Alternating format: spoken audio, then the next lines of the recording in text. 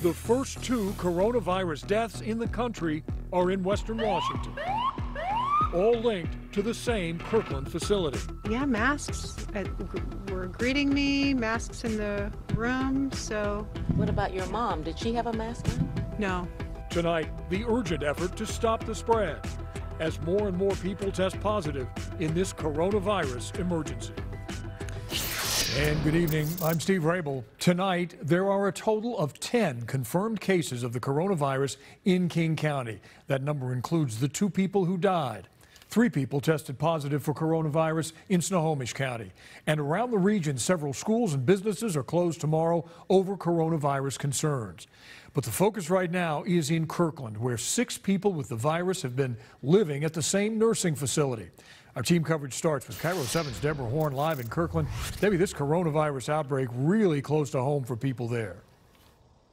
And that is what people are telling us, Steve. Late this afternoon, we watched medics load a resident here into an ambulance. We don't know if that person is among these newly confirmed cases, but as you might guess, what is happening here is affecting a lot of people. This is now ground zero in King County's fight against coronavirus. In all, 6 residents of the Life Care Skilled Nursing Facility have tested positive for COVID-19. One of them, a man in his 70s, died yesterday. The second person in King County, indeed in the entire country, to succumb to the respiratory illness. I did not expect to get in, no. They told me I wasn't going to get in. Kim Fry came from the Methow Valley, hoping she might be able to see her 89-year-old mother, a retired nurse who is being rehabilitated here. And she did, given a mask before she was allowed inside. Actually, I kind of was paying attention walking through, and I didn't hear any coughing. It's kind of quiet in there. How is your mother doing? She's doing good. Yeah, she was, yeah, like I said, better than when she came in 3 weeks ago. She says the family considered moving her because of the coronavirus, but as long as she's receiving good care here, you know, that's what's important. Late Sunday afternoon, we watched medics in masks take a resident away by ambulance. Life Care officials tell us 7 residents with respiratory illnesses are being monitored for the virus. All of this has hit the city of Kirkland hard. 25 firefighters based at Fire Station 21, a mile and a half from Life Care, are in quarantine. 2 police officers who accompanied them are quarantined too. So the city has opened its Emergency Operations Center to coordinate its response to the crisis. We are doing a number of things right now, including supporting our firefighters that are in quarantine, as well as making sure that we're providing for staffing. Now, I talked by telephone to a Life Care Center worker who is also under quarantine. She told me by telephone that she is sick and she has been tested for the coronavirus, but she does not have the results yet. And also, the city of Redmond is being hit hard by this. 7 Redmond medics are in quarantine too. Reporting live in Kirkland, Deborah Horn, KIRO 7 News. The second person to die from the coronavirus was a patient at Evergreen Health Medical Center in Kirkland, where 5 others who have tested positive are currently being treated. KIRO 7's Michael Spears continues our team coverage from Evergreen Health with details on today's new cases. Michael? Well, all new King County cases involve people who were brought here from that Kirkland Life Care facility, where last week 16 nursing students spent time, which led their school to temporarily close its campus, underscoring the increased risks facing healthcare workers. On Sunday, another one. A group wearing masks and gloves wheeling a patient away from Life Care Center of Kirkland on a stretcher. These healthcare workers and others on the front lines of a possible outbreak at this Kirkland facility, with increased risk of exposure to the rapidly spreading virus confirmed in several people here already, including a worker. At Evergreen Health Medical Center in Kirkland, 4 new patients were announced Sunday from Life Care. A woman in her 80s, a woman in her 90s, a man in his 70s, and another man in his 70s who died. The 3 people still alive are all in critical condition, according to the health department, and all have had underlying health conditions. We had multiple students there for multiple days. Dr. Amy Morrison, president of the Lake Washington Institute of Technology, said 17 students and 4 faculty members did internships and clinical work at this same Kirkland facility last week and then returned to classes on campus.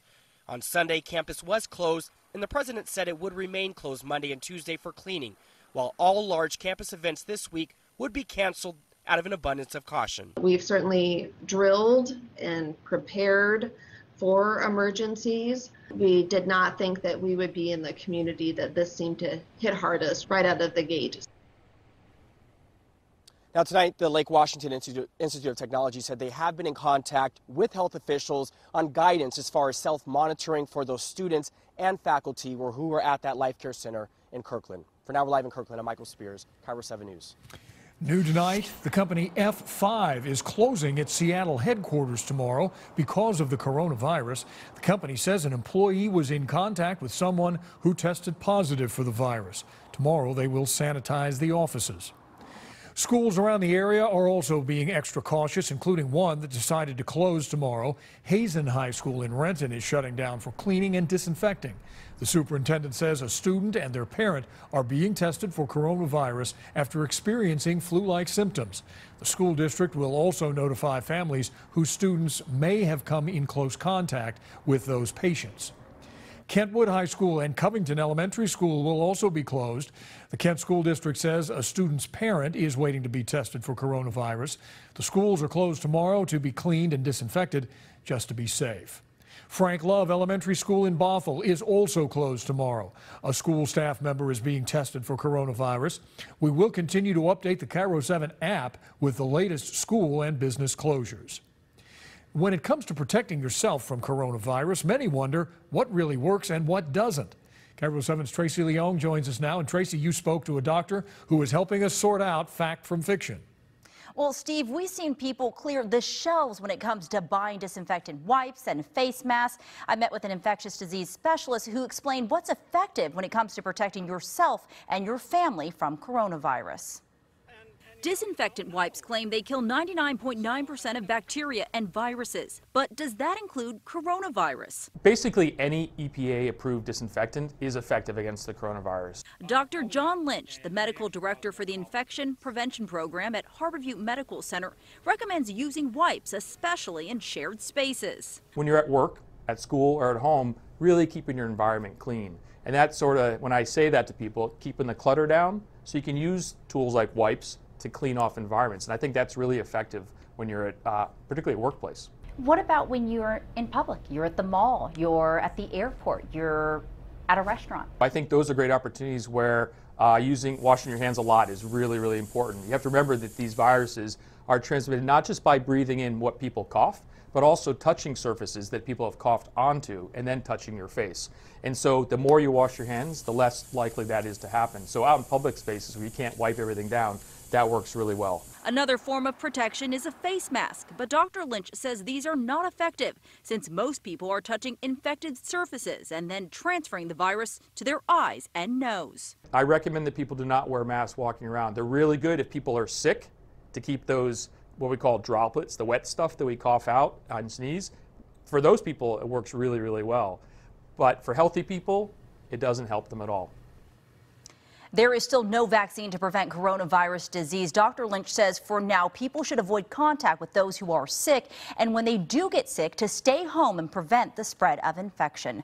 I'm Tracy Leong. Steve, back to you. All right, Tracy, thank you. It is a run on supplies like hand sanitizer and dried food at area grocery stores. Parking lots are packed as if it's Black Friday at stores across Western Washington. KIRO 7's Dee Dee Sun found empty shelves at places like Fred Meyer and Costco. It's pretty crazy in there. Shoppers are loading up their carts at Costco, some wearing masks and gloves as they snapped up stuff that might come in handy if they have to quarantine. There was no toilet paper, which I also was hoping to get. There was only a few things left of paper towels that I was able to get. Still some bottled water, but it was almost gone. So, and no rice. Yeah. All the rice is gone. It's a similar situation at Fred Meyer in Kirkland. We needed some ground meat, and then we looked at the aisle and there was nothing there.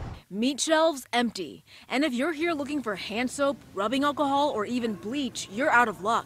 You come in late, you're going to get screwed and can't buy anything. Shopper Paul Smith is wiping down his grocery cart. You can't even find hand wipes anymore. Yeah. They're not in the stores. I heard it's at a mess. Costco it was chaos yesterday. He's doing this not just to protect himself, but also potentially others. My wife is homesick.